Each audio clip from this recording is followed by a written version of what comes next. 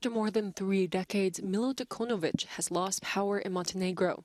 In the presidential election, Jakov Milatović won a convincing victory for the Europe Now party. He was supported by almost all political parties in Montenegro. Nikada nas više neće dijeliti, neće siromašiti I neće zarobljavati državu kriminalom I korupcijom.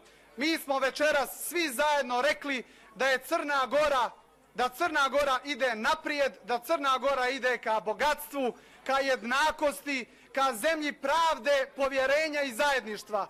Voting was peaceful in an election that appeared decided 2 weeks ago, when it was clear that the political math was on the side of the candidate of the Europe Now movement. Milatović won 60% of the vote, and Đukanović 40% of the vote. And thus, his Democratic Party of Socialists of Montenegro lost the presidential election after losing the parliamentary election in 2020.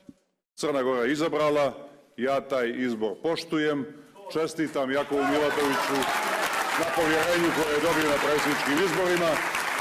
Želim mu da bude uspješan predsjednik, jer ako on bude uspješan predsjednik, to može značiti da će I Crna Gora biti uspješna država I da će se kretati ka svom cilju. There was celebration on the streets of all major cities. The parliamentary elections are already waiting for Montenegro on June 11th.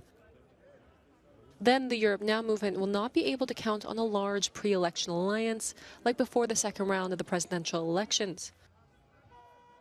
But there is no doubt that they are now one of the dominant political forces in Montenegro.